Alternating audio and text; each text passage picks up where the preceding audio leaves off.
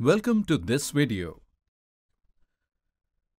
Today in this video, we will learn about the surface area of a combination of solids.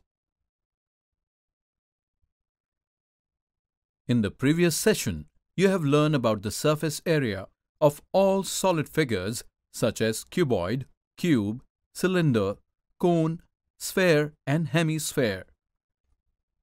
If you are asked of the figures formed by the combination of these solid figures, can you find the curved surface area and the total surface area?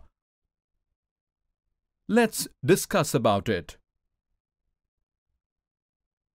You all must be familiar with an ice cream cone because all children like it.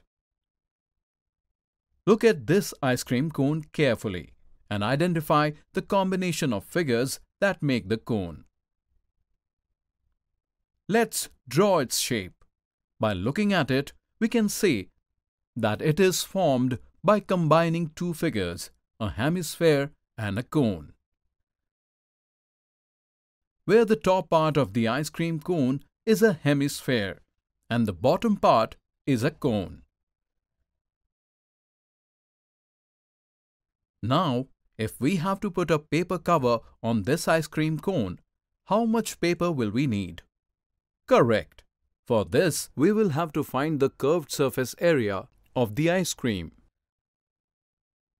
Since we have to find the curved surface area of a figure that is formed by the combination of two or more figures,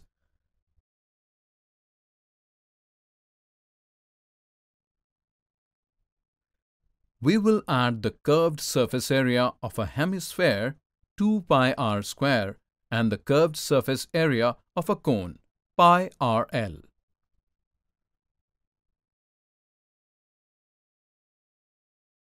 We obtain the curved surface area of an ice cream cone as pi r within bracket 2r plus l. You can see that the paper used to pack the ice cream cone will be equal to the total curved surface area of the cone. Similarly, we can find the curved surface area and the total surface area of a figure formed by combining any two or more figures. Today in this video, we learned to find the surface area of a figure formed by the combination of solids. In the next video, we will see some interesting examples based on it.